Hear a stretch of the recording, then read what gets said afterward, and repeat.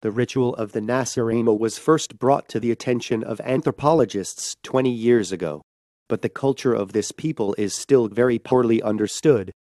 They are a North American group living in the territory between the Canadian Cree, the Yaqui and Tarahumara of Mexico, and the Carib and Arawak of the Antilles. Little is known of their origin, although tradition states that they came from the east. Nacirema culture is characterized by a highly developed market economy, which has evolved in a rich natural habitat. While much of the people's time is devoted to economic pursuits, a considerable portion of their day is spent in ritual activity. The focus of this activity is the human body, the appearance and health of which appear as a major concern in the people's belief. While such a concern is certainly not unusual, its ceremonial aspects and associated philosophy are unique.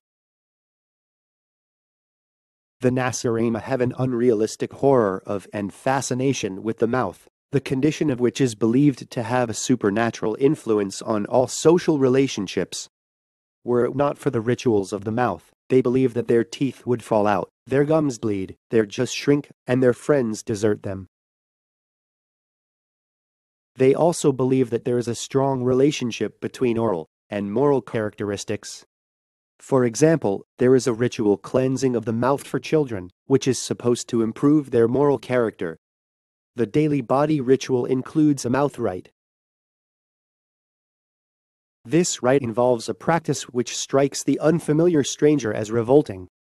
It was reported to me that the ritual consists of inserting a small bundle of hog hairs into the mouth, along with certain magical pastes, and then moving the bundle in a highly formalized series of gestures. This is part of a 1956 paper by Horace Mitchell Miner, a professor of cultural anthropology at the University of Michigan, in an academic journal, American Anthropologist.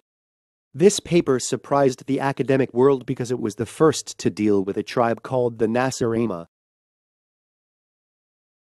But the Nacirema doesn't actually exist. It is American spelled backwards. And the mouth-rite mentioned in this paper is a description of brushing teeth. So why were so many people deceived by his paper? This has to do with how much respect we treat people called experts. He used the authority of fellow scholars to add weight to his argument. He cited the researches of renowned professors such as Linton, Malinowski, and Murdock in his paper. We tend to absolutely trust the logic of experts, and this paper shows us that we should be wary of this idea.